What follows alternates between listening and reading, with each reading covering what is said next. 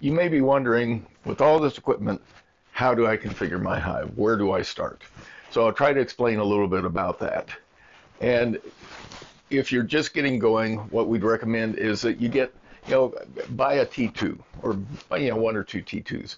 They're our least expensive product, and it also is going to tell you the most about your bees. So the T2 is going to tell you the brood state. It's going to tell you if they're still alive in the winter. It's also going to tell you that they swarmed. So that is the best representation of the hive health. So if you're just getting going, start with that. And I'll just point out, Teresa Martin wrote a great book, Dead Bees Don't Make Honey, and in that she has a whole chapter on how she uses the BroodMinder T2s. She's allowed us to publish that chapter, so you'll see below here a link to that chapter. Another thing you can look at is, we've also got links to our manual, which is very extensive, and we're making a lot of new videos this year. So you can take a look at that and learn a lot about the devices before you buy, or, after you buy it, if you got it and want to see all the features that are active. So if you're into it more than that and, got a little bit more money in your wallet, then, we'd recommend the CS2 kit. CS2 kit is one of these scales, and then two sensors for your beehive, a temperature sensor and a temperature and humidity sensor. So that will work, and I'll just say, you can move all these around however you want.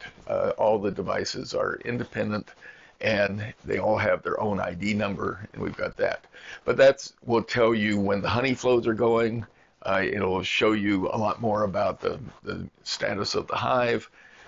With two sensors, you can put one over each brood box, and so as the brood grows from one brood box to the next, you'll see they come into temperature regulation, and we'll be watching that. There again, you get all my BroodMinder features. The advanced fancy features are subscription based, so we have a link about that. But that's a good way to explore a bit more.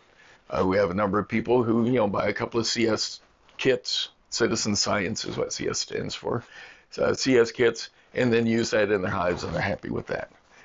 Mine, I'm still using scales and sensors that are over 7 years old, so they're pretty durable, and we're happy with how all that's worked out. Now, expanding from there, you may want to consider, as you get more devices, a hub. So we have a cellular hub that we really like the best, and it goes, weather enclosure like this, and it turns it into a weather station. So that's a really nice thing to add, because all the data will automatically show up into my BroodMinder once an hour. And if you have a swarm, it will go there actually quicker, within 10 minutes. And you can go out and check on your swarm. But it makes it very simple. Then you can really focus on the data rather than the data collection, everything. So we recommend that as you get a few more sensors. Adding more sensors, I would add T2s. The health of each hive, and the brood levels of each hive is very different. So, once again, we love the T2 for that.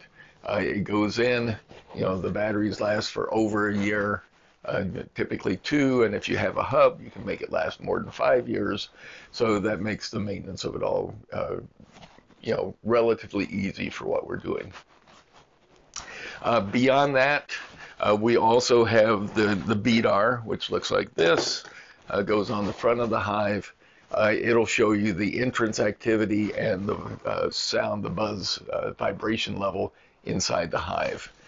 We did that mostly for the research, actually for the commercial people in Europe doing pollination. They want to see when the bees are flying, and that gives them evidence for the people they're doing it for that the pollination should be happening. It's really fascinating. It's fun to watch. You see the weather data also on my BroodMinder, so you can see how that does.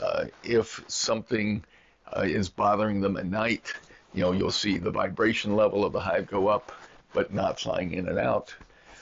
So that's a really nice thing to add. They're a bit pricey because, they cost us a lot more to make. We make everything in the U.S. and in Po, France. So, that's important to us. We make it as economically as we can, but, you're working with that. We got several different scales you can choose from. Research situations. You want scales, BeeDars. We got some people out there with 30 or 40 hives with fully instrumented. So the system will accommodate that. My BroodMinder, you'll see videos on that. Makes it very easy. So if you have any questions, feel free to reach out through info or support@broodminder.com. Mike will help you out, and if he can't, then he'll pass it to Lorenzo or me or whoever's appropriate to talk to you about it. So that's a little bit of the rundown. We'll put some links underneath that'll help you explore further. And remember, every hive counts.